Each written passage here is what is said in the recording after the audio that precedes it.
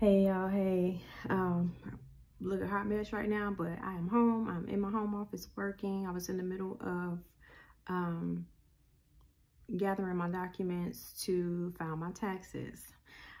So in the middle of that, it just dawned on me like, oh, let me share this tip with you all, because it's a common thing that I see.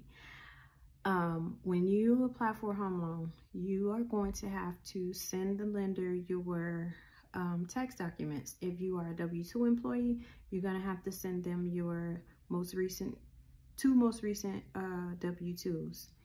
So like right now, we're in what, 24? So if you want to apply for a home loan right now, you're going to have to send them your W-2s from 2023 and 2022. If you are self-employed, 1099, you're going to have to do the same thing for 2 years. But you don't have a W-2, you'll have a 1099.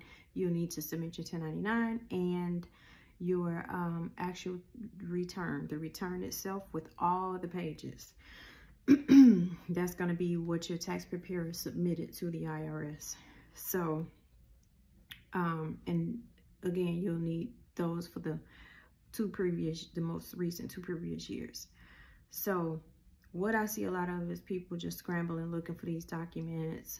And then a lot of people try to rely on tax transcripts, and those don't always work because the IRS is now starting to mask, like hide some of the information on the transcript that the lender actually needs to see.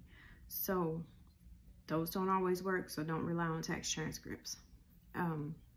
But I'm going to share with you all what I do and how I keep myself organized. Even though I'm not buying a house, I still keep my stuff because you never know when I'm going to need it again. So here we go. I'll show you. All right, so these are all the folders on my desktop. I have this one folder labeled tax returns, and in that folder I have other folders, one for each year. And I'm telling you, when I started doing this, my life got so much easier. Everything is organized and in one place. So I just created this folder to do my taxes now for last year. But any of your tax documents that you receive, once you start getting those W-2s, create your folder for that year, drop it in there, scan it in, save it in there. If you're 1099, save your 1099 in there, or any documents that you use to file your taxes, just save them in that folder. Just get in the habit of scanning.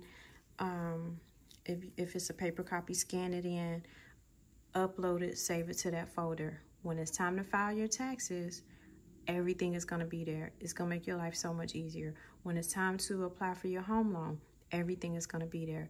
After your tax preparer files the taxes for you, ask them to send you a copy of that return and drop it in that folder. I'm telling you, it's going to make your life so much easier and your pre-approval process so much faster. Hope this helps.